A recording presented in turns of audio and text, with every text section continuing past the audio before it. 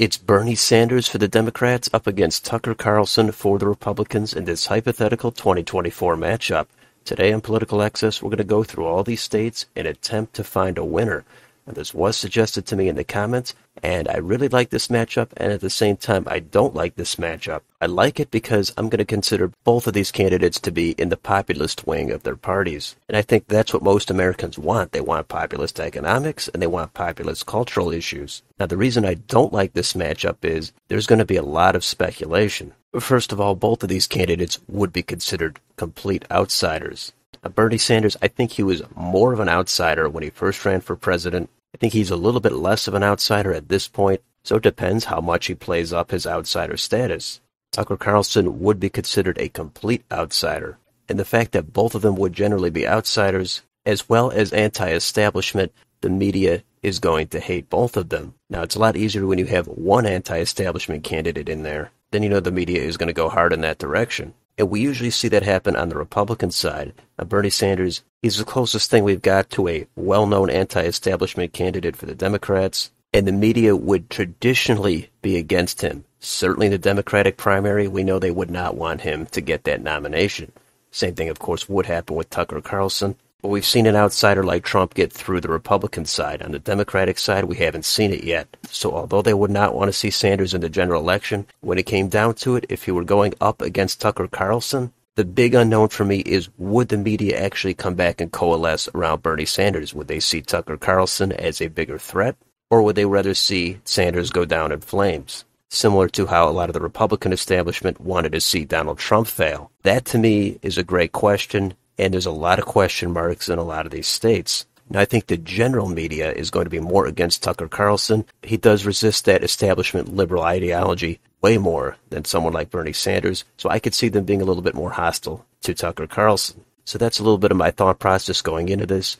But let's try to get started here. Safe states are over a 10-point margin, likely 5 to 10 points, lean under 5 points, and tilt 1 point or less. So this is going to be a big battle for the working class. The Rust Belt is going to be critical. Blue-collar Hispanic voters in Nevada, Arizona, New Mexico, South Texas, Colorado, those are all going to matter. Black voters in the South, Georgia, North Carolina, Florida, South Carolina, that's going to be important as well. Those voters in the South there would not traditionally be a fan of someone like Bernie Sanders. Now, Tucker Carlson, we know he said some controversial things over the years. I think that would get hyper-played up in the media, and they would try to reject more of his anti-establishment populist views. But generally, I see Bernie Sanders being stronger on economics. A lot of voters are going to want to have a guarantee of health care, Social Security, higher wages, union rights, that type of thing. On the other hand, Tucker Carlson, he's going to be stronger on the cultural right issues, America First policies, and a rejection of the widespread identity politics that has pervaded on the left. I think there's a lot both sides would find appealing. But as I suspect, the opposition is going to only find the bad things about both sides, and they're going to tear them down. There'll be a lot of old video clips taken out of context, things Tucker Carlson has said, maybe in poor taste at times, and then they're also going to do the same for Bernie Sanders. Sometime he may have praised Fidel Castro. All that is going to be played up. It's not going to be pretty. It's going to be an ugly election. Now, that's a lot of background. So let's try to quickly go through the map. So let's start in Alaska. That I have as safe for Tucker Carlson. Hawaii, safe for Sanders. Washington, Oregon, California, safe for Sanders. How about Nevada? Well, those working class voters there, I think they would probably be split, but in the end, the economics would give them the edge, and I have Sanders winning it by a tilt. Idaho and Utah, safe for Carlson. How about Arizona? This is a state that used to be more red. It's become purple as of late. I think they would probably view Sanders as just a little bit too much, not what they're looking for, as it used to be more of a classic Republican type of state. I don't think they're going to be big fans of Carlson there, but I think the populism would battle it out there, and in the end, Carlson would win it by a tilt margin. Montana, Wyoming, safe for Carlson. Colorado, this will be just under 10 points, likely for Bernie Sanders. It's become really tough for Republicans to compete in Colorado. Tucker Carlson, he would boost turnout a little bit there, but Bernie Sanders is definitely a better fit for Colorado. New Mexico, that will be a lean for Bernie Sanders, probably just about 5 points. It's a tough call in New Mexico as well as a lot of these other states, but it's settled on a lean for Sanders. North and South Dakota, safe for Carlson. Nebraska at large, safe for Carlson. In the 2nd district, that's the Omaha district. It's trended toward the Democrats, Although in most elections Bernie Sanders would be considered too far to the left, I do have Sanders winning it in this matchup by a lean margin. Kansas and Oklahoma safe for Carlson. Texas, that I have as likely for Carlson. In this matchup, I think both sides would cancel each other out, and it would mostly default back to its political leanings, so Carlson wins it by 6 or 7 points. Sanders would run up the margins in a place like Travis County and Austin, but Carlson, he would run it up big in those numerous sparsely populated red counties, up to Minnesota. This is another tough call. I think the turnouts would be strong on both sides. Carlson would be able to get some voters to go to his side that have yet to do so, but also Bernie Sanders, he's going to get out some good turnout in the Twin Cities and in some of the suburbs. So in the end, I have it as a lean for Sanders, but it's borderline lean likely. How about in Iowa? That is likely for Tucker Carlson. I think the state has just moved a little bit too far to the right for most Democrats to be able to compete here, and Tucker Carlson would retain a lot of the turnout that someone like Donald Trump had, so he would win that by over 5 points. Missouri, Arkansas, Louisiana, safe for Carlson. Now let's move up to Wisconsin. This is a tough state. As I've said, I think both sides would want to turn out for different reasons. This state, I think, is trending a little bit more toward the right than some other Rust Belt states. So considering the high turnout in Dane County and a lot of the counties that have shifted away from the Democrats over the last decade, I ended up going with a tilt for Tucker Carlson. Illinois, low double digits, safe for Sanders. How about Michigan? Bernie Sanders is strong here, but then again, someone on the other side, he would give it a really good run. It's just really too close to call, basically a coin flip. Any little change in the environment, that would sway this by a point or two. But in the end, I had to make a decision, and I settled on a tilt for Sanders. Indiana, safe for Carlson. Kentucky, Tennessee, Mississippi, Alabama, safe for Carlson.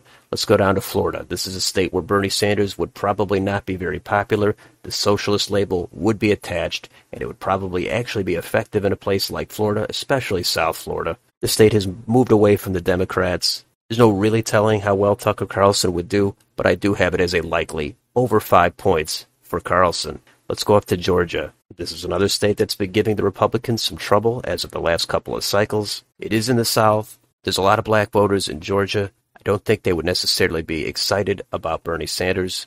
They're much more into the establishment Democrats. What if Tucker Carlson was on the other side? Maybe they would end up coming out more. But then also the suburbs, Cobb, Gwinnett, DeKalb counties. Would Bernie Sanders be considered too far to the left? Or would Tucker Carlson be too off-putting? These aren't easy questions. Up until very recently, it was pretty much a solid red state. So in the end, I settled on a tilt for Sanders, but it could go either way. South Carolina, safe for Carlson. North Carolina, lean for Carlson. Not much to say about any of those states. Let's go up to Ohio. This is a state that has moved to the right, where Democrats have a real hard time here. I've said this many times, but the economics of Sanders, I think those would play well. The cultural and the social side of Tucker Carlson, that would play well in Ohio. So who knows which issues would be emphasized the most. In the end, I have it as a likely for Carlson. The next state over is West Virginia. This used to be a pretty blue state, but now it is one of the reddest states. And there's a similar theme here with economics and cultural social issues. Both I suspect being effective at a place like West Virginia, but in the end, it's way too red of a state, and Carlson would win this easily by over 10 points. Let's go up to Maine. At large, likely for Sanders. The first district, that's a blue district. That's safe for Sanders. The second district, that is a much more Trump-friendly district. It's hard to exactly gauge the margin, but I have it as a likely for Carlson. How about New Hampshire? Although in some of the wealthier, northeast, highly educated states, that's where some of the economics actually might not do as well from someone like Bernie Sanders. That would result in some of the wealthier people losing some of their power and influence. They're not going to like that so much. However, when stacked up against Tucker Carlson, I do have New Hampshire as going lean for Sanders. And that's similar in some of these other states. But in the end, Vermont, New York, Massachusetts, Connecticut, Rhode Island, New Jersey, Delaware, Maryland, and Washington, D.C. are all going to be safe for Sanders. These are states where the cultural and social populism of someone like Tucker Carlson, they will be less effective in these wealthier areas. Now again, as I just said, they're not going to be thrilled about some of the policies of Bernie Sanders economically, so it can be a little hard to gauge these margins. But I think the safe bet was to put those states all in the safe column. Some of them might be low double digits. Let's go to Pennsylvania. This is another one of these coin flips. If either one of these candidates was on the ballot against a generic establishment opponent, that would probably tip the scales the other way. But in this matchup, it's a very close call, trying to consider all the different factors. In the end, I settled on a tilt for Sanders. Let's go down to Virginia. This is the last state. The D.C. suburbs would traditionally be against someone like Bernie Sanders. Tucker Carlson would do well in the western part of the state and all the other Trump counties. But I think more Democrats would want to come out and be against someone like Tucker Carlson, and that would keep Virginia at a likely for Bernie Sanders. And that is my map, but that would result in 256 electoral votes for Tucker Carlson, 282 for Bernie Sanders. So this was kind of a longer video. I tried to explain a lot of my case at the beginning of the video, so I don't want to repeat myself, but the populism on both sides is going to be a strength. The anti-establishment stuff, it's a big unknown, but a lot of Americans are going to like that, even if the media is going to tell you otherwise. I think the ultimate candidate would be combining some of the cultural social stuff of Tucker Carlson with some of the economic policies of Bernie Sanders. I think that would be a winning candidate. And I think if that candidate existed, then you'd really see the media go crazy. So there's a lot of factors here. Again, of course, turnout in the suburbs, the independents, working class, blue-collar voters, all the turnout with the different demographics, education and income, all of those things combined with an unknown national environment, unknown emphasized issues, unknown portrayal in the media, unknown scandals. It makes this an extremely difficult matchup. I think it's one of the more interesting matchups I've done. What I would like to see most is for both of these candidates to do some debating. I don't really care about some controversial things they've said in the past. I don't care about digging up quotes from 5 or 10 or 20 years ago. I want to hear them go down economics and state their vision, and I want to hear them go down cultural and social issues and state their vision. I want to know where they would go going forward, and that I think would be the most compelling. I don't want it to all be about scare tactics and try to put us in separate boxes. I think both of them would probably more so make it about the elites having too much control over the economy and the culture. That is the most important and probably even dangerous thing to consider. And shining attention on that, I think, would be valuable regardless of which side does it. So this is just what I think. You could make tweaks here, change some of the margins. You might want to flip some of these states like Wisconsin, Nevada, Georgia. You might see the election playing out differently. Maybe you have different turnout expectations. Maybe you think the establishments would turn on each of these candidates. There's plenty of unknowns, but this is what I came up with. This is a fun one, but a difficult one. And let me know down below, do you mostly agree with this map? And what do you think about this particular matchup in general, or either of these candidates? Let me know down below, and on your way out, don't forget to like, share, and subscribe. Thank you for watching, and I will see you on the next video.